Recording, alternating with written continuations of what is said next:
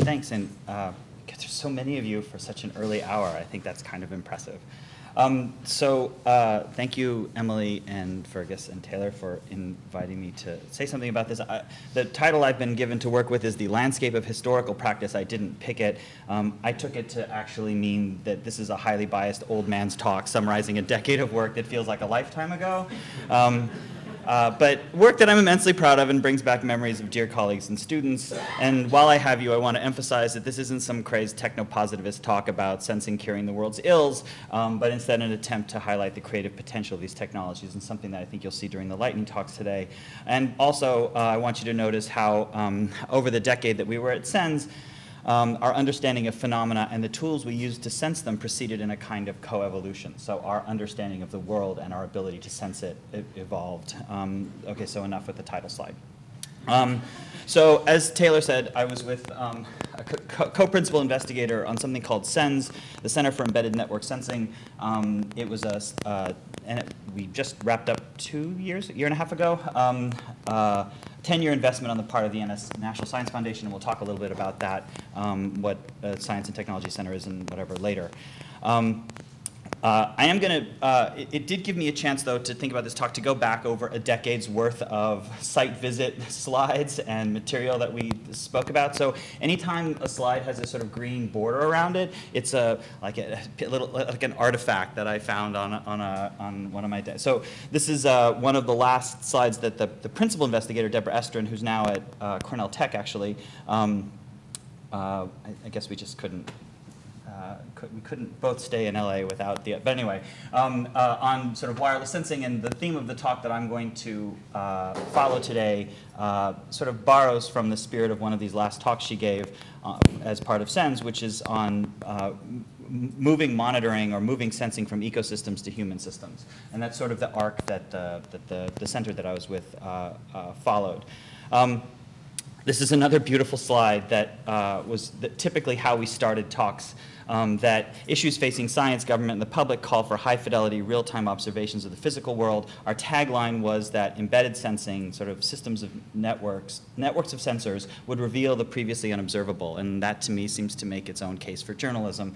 And in fact, we used to joke that as the last year of SENS ticked over, because UCLA didn't have a school of journalism, it felt like SENS should just move over into a school of journalism, but here we are. All right, so I thought what I would do, given the old man nature of this talk, is to talk a little bit about some of the precedents or precedents for network sensing that led up to the work we were doing at SENS, just to give you a sense of how sensing, or the concept of sensing, or networks of sensors has changed. You can point to a lot of precedents, maybe the earliest being Alan Turing in his paper on intelligent machinery, where he writes about distributing human sensing. So not just talking about intelligence, but talking about distributing the sensing capabilities, human sensing capabilities, perhaps using a microphone, a television for camera for eyes, and so on. Computers at the time, though, to control this assemblage of sensing equipment were sort of big, so he was a little worried that you'd end up making something that was so large that the brain part would have to be stationary, and you'd have this other kind of sensing thing you'd send into the world. And he says that in order that the machine should have a chance of finding things out there for itself, it should be allowed to roam the countryside, and the danger to the ordinary citizen would be serious. So at some point he decided that this whole thing is maybe not exactly what you would want. For better, you can also look for other kinds of. There are lots of other sort of practices that you could look to for historical precedents for using wireless communication to help acquire a better vantage point to observe physical phenomena. As early as the 1930s, you had atmospheric scientists. Am I doing that?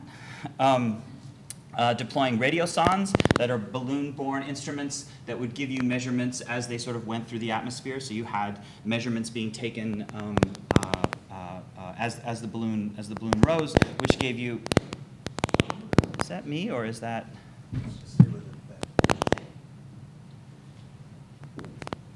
Okay. All right. So. The idea here, though, is that you want to sense something remotely, and so you send the sensor there, right? And we'll come back to that topic in a bit.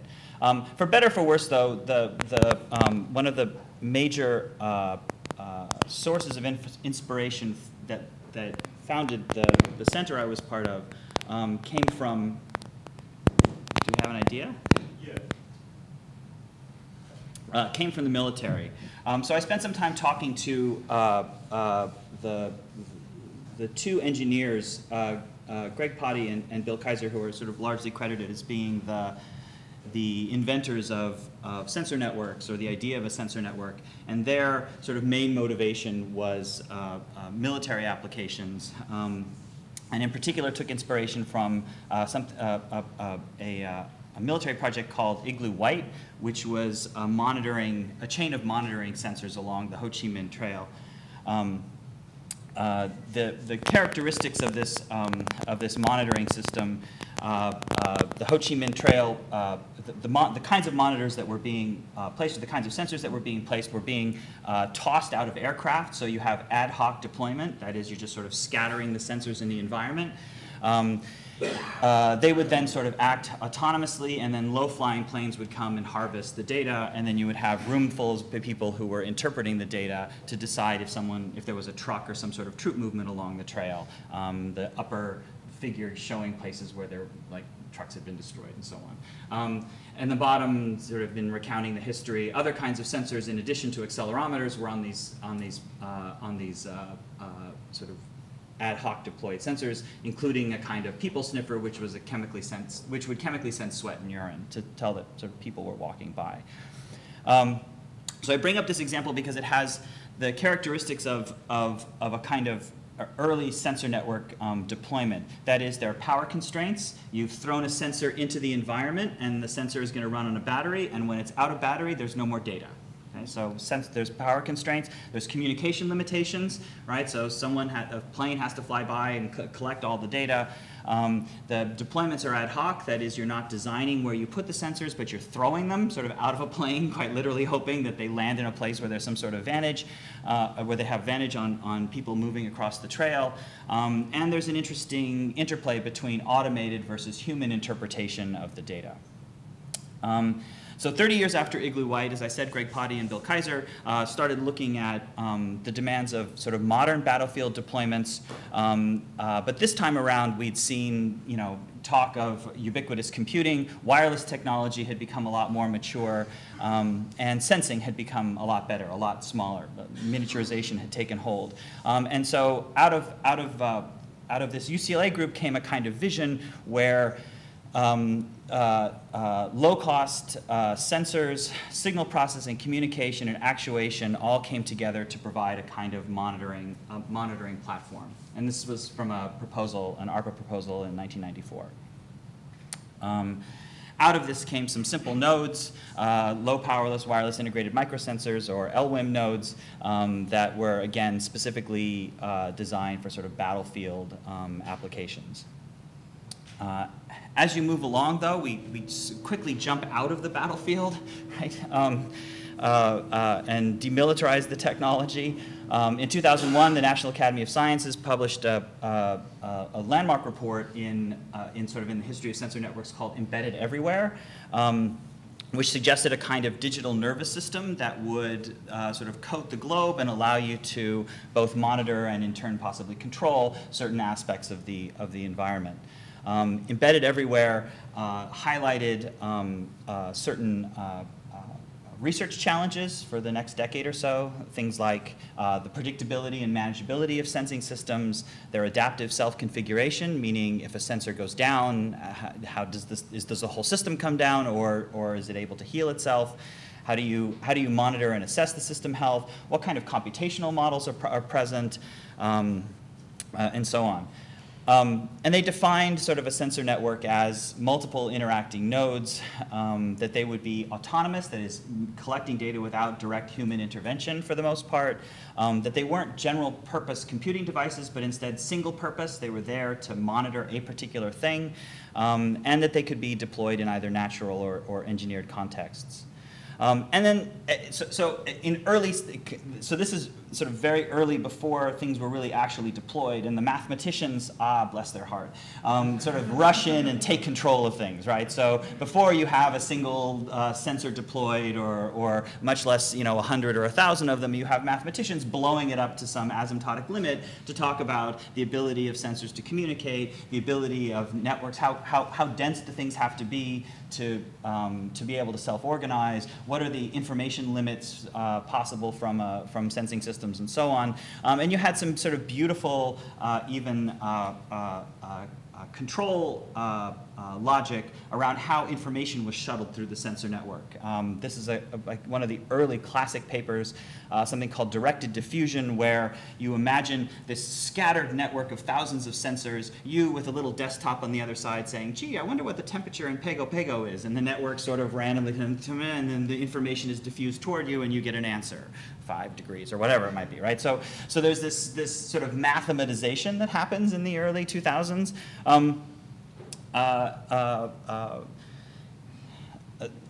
Right. And then also what happens is, as mathematicians take over, you get kind of scaling laws, and a kind of dust metaphor emerges. The idea that you might have smart dust, that is, sensors that are so small that they're a bit like dust, and you sort of scatter them, they self-organize, they talk to one another, and so on.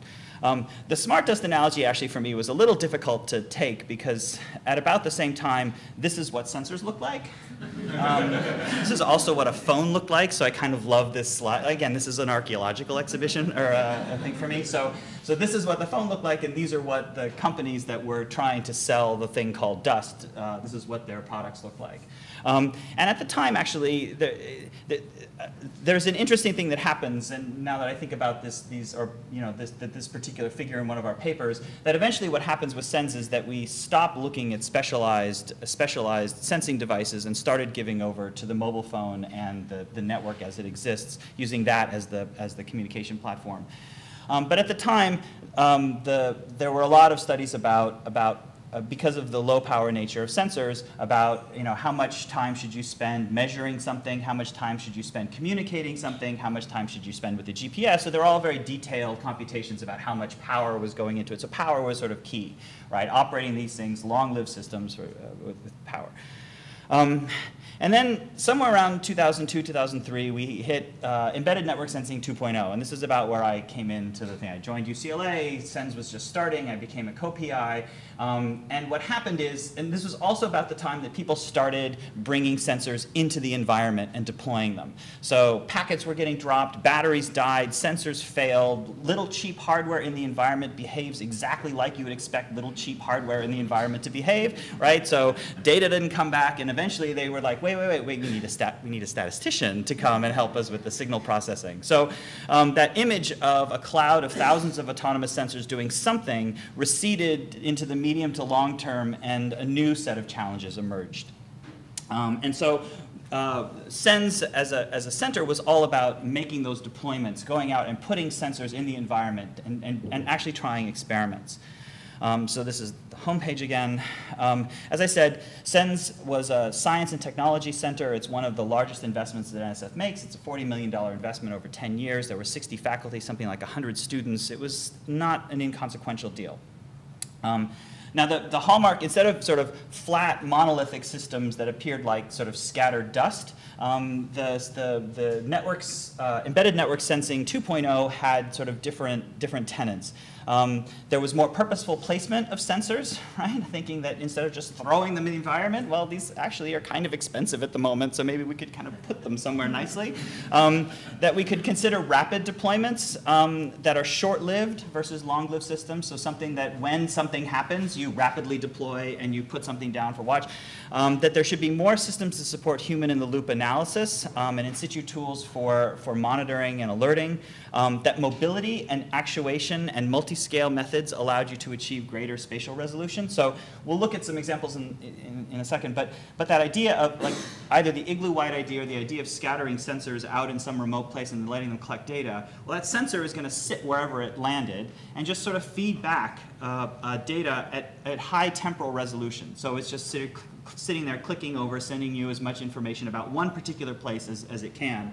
The problem is that if you have a sensor here and a sensor here, you don't really know what's going on in between. I mean, you can make a model for it, right? That's where you hire a statistician. Or you could maybe involve some robotics that has the sensor moving from place to place, right? And that sort of mobility becomes an interesting concept in this 2.0 version of sensing.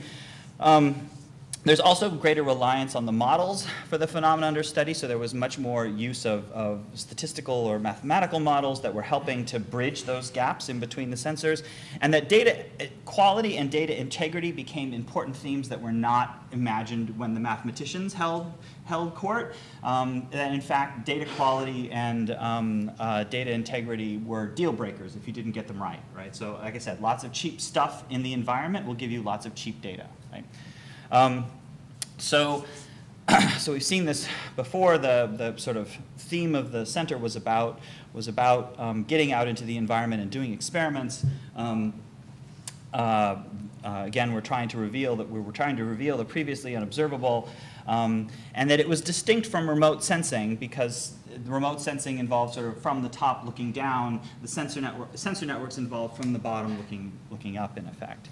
That there were a host of environmental monitoring applications that we looked at from seismic networks to agriculture to water systems, and that we imagined a kind of ecology of sensing that had static sensing systems, robotic sensing systems, sort of human in the loop, all overlaid with, let's say, big picture events from remote sensing. And again, these are all the green bordered, so you can. This is what science looks like. So, and we had this sort of case studies like, sort of, let's think about water and sensing around water. So can you maybe track pollution and where it comes from? And in Los Angeles, we had sort of around Malibu, we had very poor water quality. Could you track why? Maybe looking back to where things came from when we had beach closings. Could you look at through rapidly deployed technology when there's a major rain event in Los Angeles? Can you rally sort of resources to be able to measure things in a quick way? And so on. So these were the kinds of pictures that we would produce. So a world sort of replete with sensing capabilities. The New York Times actually ran a little piece on SENS and had a beautiful graphic called "The Wired Woodlands" that tried to get at all the different experiments that were in play at the time.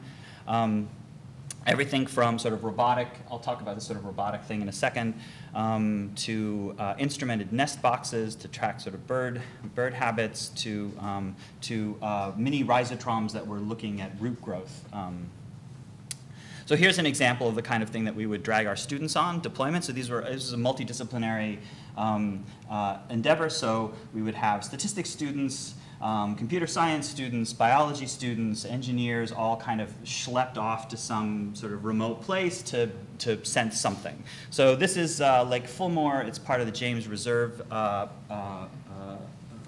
which is part of the UC Reserve System. It's an urban lake. These buoys that you see here are each dangling strands of sensors, each at a meter deeper than the next, that are measuring things like temperature and chlorophyll content and so on in the water. And in addition to that, a deployment might have this sort of shuttle that moved across the lake and dropped a kind of sensor payload that allowed you to take measurements anywhere within this sort of transect to basically take a cross section of the lake. And in this case, what we were doing was looking at the migration of phytoplankton, which was a tough thing to try to explain. The computer science and the engineers, right? They're just like, oh, we make wireless, and the biologists would say, but then the phytoplankton and the thermoclines, and when the temperature gave, then the phytoplankton could move, and isn't that awesome? And this is the first time we're seeing it, and they're like, but so part of it was to try to make the two sort of groups talk. But anyway. So what this kind of deployment shows you is that you can have, the kinds of work that we did was static sensing, the buoys didn't go anywhere, sort of collecting data in real time, so chlorophyll measurements happening at a really fine time scale. And then you have this robotic thing that allows you to move and take a measurement anywhere within the transect, right? So you now have high spatial resolution. So you have the two kind of playing off one another. How much time do I have left? 5, oh boy, okay. And then we did other things like this was, how much? 5. No, okay. We dragged the students up to the White Mountains to a fell field. Fell field, Scottish word for field of rocks. So this Arctic fell field where we were looking at differences in temperature and why certain types of plants grew up certain other places. And this is another one of our robotic systems that would go back and forth and make these sort of temperature profiles over time of the surface. And then last one, robotic. This is at the confluence of the Merced River. We have two rivers coming together, one polluted, one not. The Merced and the San Joaquin River, one polluted, one not. We stretched our sensors across and had the robot do a slice, and you could see polluted half and not polluted half in terms of, let's say, some pollution measures. So you start to see you start to see phenomena that you knew had to be there, but you couldn't sort of directly measure before. And I bring this up because it wasn't all robotic, this and water and whatever. This is a series of sap flow monitors that one of our ecologists put in, so you could actually watch the movement of sap through a tree over the course of the day, which was a kind of awesome thing. And then we spent some time thinking that, sometimes it's going to take a while to develop the sensor that you want. So rather than sort of wait for that, maybe you can find other ways or alternate ways to sense. And we made a lot of use of imagers as sensors. So using cameras as biological sensors. So like I said, we had instrumented bird boxes, so you can watch the phase of life of a bird. Well, somewhere in there, the projection's kind of bad, but you see birds sort of dancing around. You see eggs, and then the bottom picture in the bottom of the little birds' mouths looking up saying, "Mom, come on already, some food, please." Here's the better picture. And then we can track things like the cycle of life of birds and see how that's changing year after year, what is the effect of climate change, and so on. Imagers were also used as various plant sensors. We famously trained a camera on a patch of moss, which has got to be the most uninteresting picture in the world, but the idea that with rain, the moss gets green, starts to give off CO2. You can sort of track CO2 output and sort of calibrate the image and the color of the moss with the amount of CO2 output. And anyway. And then that led to the idea of, well, maybe instead of using just specialized imagers, maybe you could scrape a network of public webcams and watch things green up across the continent and see when spring moves across the continent, instead of depending on sort of large pixel remote sensing. You could do it from the bottom up. And gliders to sense algal blooms, algorithms for sensing that, and so on. All of this ends up getting wrapped up in sort of a series of sort of large terrestrial observatories. These are sort of government investments that put lots and lots of sensors out to track things like climate change or urbanization. NEON is one particular network. You can go and see data of various kinds. Oh, and I put this in to just remind me that in addition to all of the work we were doing on sensing and so on, that these are ultimately computer systems that need to be managed by humans. And so we also spent a lot of time thinking about these things as computer systems, and what do debugging tools look like when you have all of these different sort of robotic and static and all these different components in one place. All right, so I'm going to close with just the human system part. So we spent a huge amount of time, about 7.5 of the 10 years, working on ecosystems and observing ecosystems, from root systems to plants and to other sorts of